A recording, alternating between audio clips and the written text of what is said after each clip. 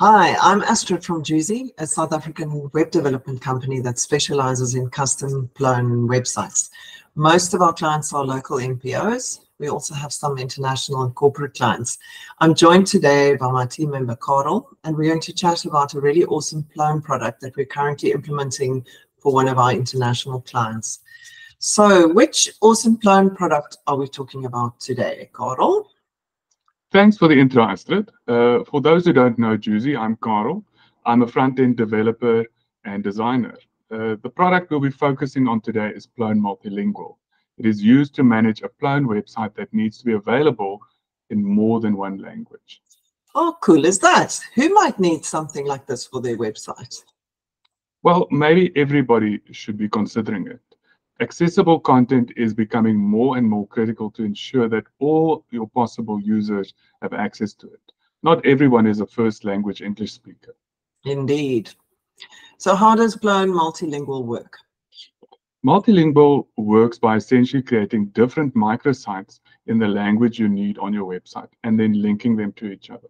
This is either done as you create the content or by creating each language independently and then linking pages that have the same content. So it's essentially a page linking mechanism. Yep. How cool is that?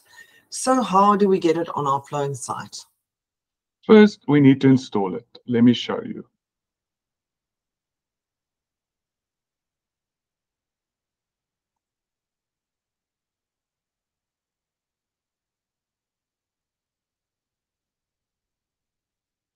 To start the setup, you head over to Site Setup on your Plone instance and head over to your add-ons.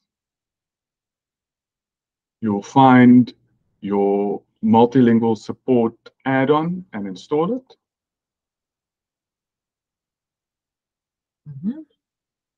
And that's it. That's as much as you need to install the actual add-on. Then when you head on over to the language option, there are a few options under your multilingual tab. But first, what you'll do is you'll find the languages or language, in our case now, that we want to add. We'll be working with Portuguese. Select it, add it to your options, and then indicate that you want the language selected to show. This is what will be used to give the user the option to toggle between the languages. You've got your negotiation scheme, which you can also work with. This means that you can add different types of domains for the different languages, but we won't be doing it in this case. And you've also got options for multilingual in this case. So we'll save. And then when I head back to the actual site, you'll see that you've got English and you've got Portuguese as two options. Nice.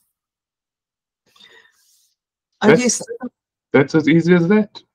Nice. Oh, yes. And is there a monthly subscription cost? So many platforms these days upsell with paid for add-ons. They have these pesky, unexpected extra cost surprises. As you could see when I showed you how to install it, there's no monthly subscription cost for Plone Multilingual. That's cool. The benefit of using an open source product. Now it's been installed. How does it work? Let me show you how to create some content in different languages. First of all, we'll head over to the English site. And here, we will add a new page. And for demonstration purposes, we'll just add a title and make this an English page. And save. There's nothing fancy. Then we can head over to the Portuguese side. So what I'm doing in this case is adding the two pages independently and then linking them to each other. We'll head over to the Portuguese site. And as you can see, everything at this point is in Portuguese. So we'll add a new page. Fortunately, I know the tools well enough to not struggle when I add these items. Yeah, to know where to click. Exactly. So now we'll add a Portuguese page. And now we've got a Portuguese page in the Portuguese section, English page in the English section, and we want to link these to each other. To do the linking, I'm just going to head over to the English section because obviously I would like to see the tools in English. We'll click on the English page, and you'll see now that you've got Multilingual installed, you've got a new tab that isn't generally available in your tool set on the left-hand side. Click on Translate, and then Manage Translations. And we can now actually link something to in Portuguese. So you can do all the linking stuff in the language that you're most comfortable with. You don't have to be comfortable in all the languages. Exactly. So now you're working with Portuguese, and you'll go and find it in the Portuguese section, and there's your Portuguese page. Oh, cool. And you connect the translation. Very nice. That means that that English page, when I want to see the Portuguese version of it, it immediately takes me to the Portuguese page. Another way of doing it is to actually go to the English section. We're going to add another new page.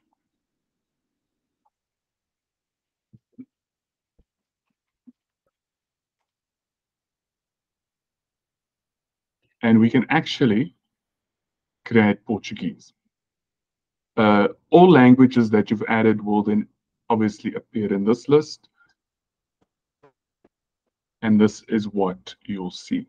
This makes it a little bit easier because what you'll see is actually the content that is in the English page. And that means that you can actually take that and translate it line by line. Wow.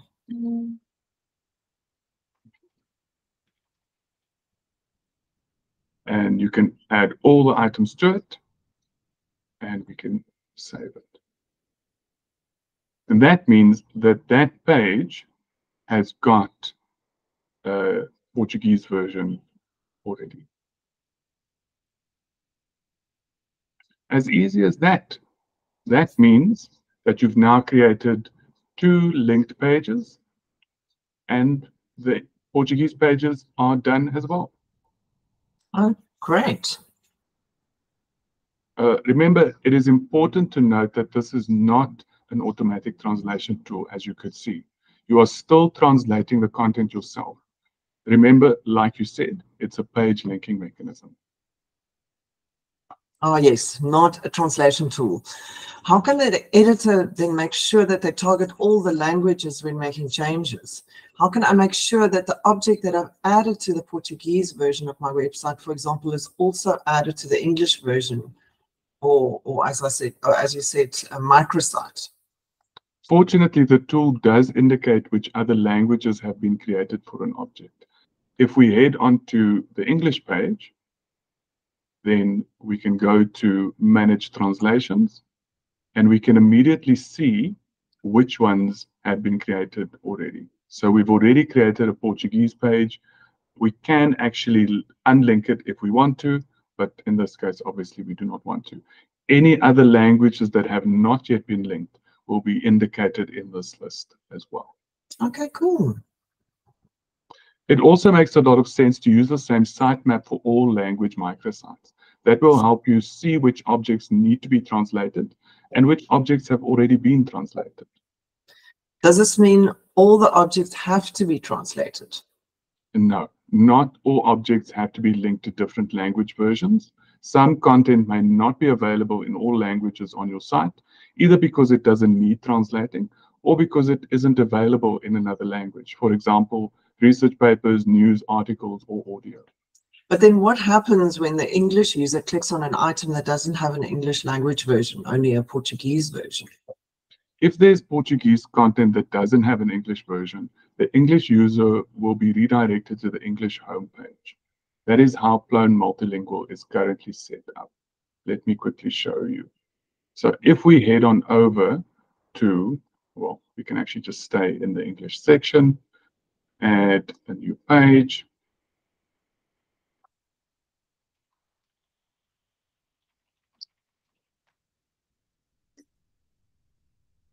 And we now want to see this in Portuguese. It will simply take us to the home page of the Portuguese section. Okay, so the site at least won't fall over. That's good news. If there's content that is created in one language but doesn't have a different language version, the user is taken to the home page of the language they've selected when they try to view an unavailable translation. Okay, but what about if we want to add another language, say in a year's time, for example, French? Fortunately, this is quite easy to do. We simply add another available language in the settings, and from there create and link new translations for each object. So it's basically like adding another microsite. Oh, cool. So Carl, what would your review, say for example, a Google review be of Plone Multilingual? How have you enjoyed using it? At the moment, we have one site in production for Juicy using Plone Multilingual. It has been great to use, easy to install, easy to understand, and straightforward in the way it works. In the past, about 12 years ago, I created a multilingual website using LinguaPlone, a previous Plone-based multilingual solution. LinguaPlone has been discontinued, and this new solution, Plone Multilingual, has received a lot of attention from the Plone community. I'm very happy with it. Okay, let's chat about our current client. Who are we busy implementing this for? We are currently working with a client of ours, ACQF, to put together a number of country-specific websites for qualifications associations in these countries. And these countries are generally English second language, which means a translation tool will ensure that the content is accessible to everybody in that country, not just the English speakers. In this case, it is a site for INQ, the Angolan Qualifications Association. And the Plone site is in Portuguese and English. Great. Thank you, Carl, for showing me how Plone Multilingual works. I must say it's also great to know that Plone has excellent solutions that don't have these additional monthly subscription costs. I look forward to many more chats in future, looking at more of Plone's elegant and open source solutions. Thank you, Carl. And now to our viewers, have you used Plone Multilingual? Let us know in the comments how you're liking it. And remember to like and share this video. If you have any questions about our experience with this product, feel free to reach out. We're always happy to chat. Thanks for watching. Bye. Bye.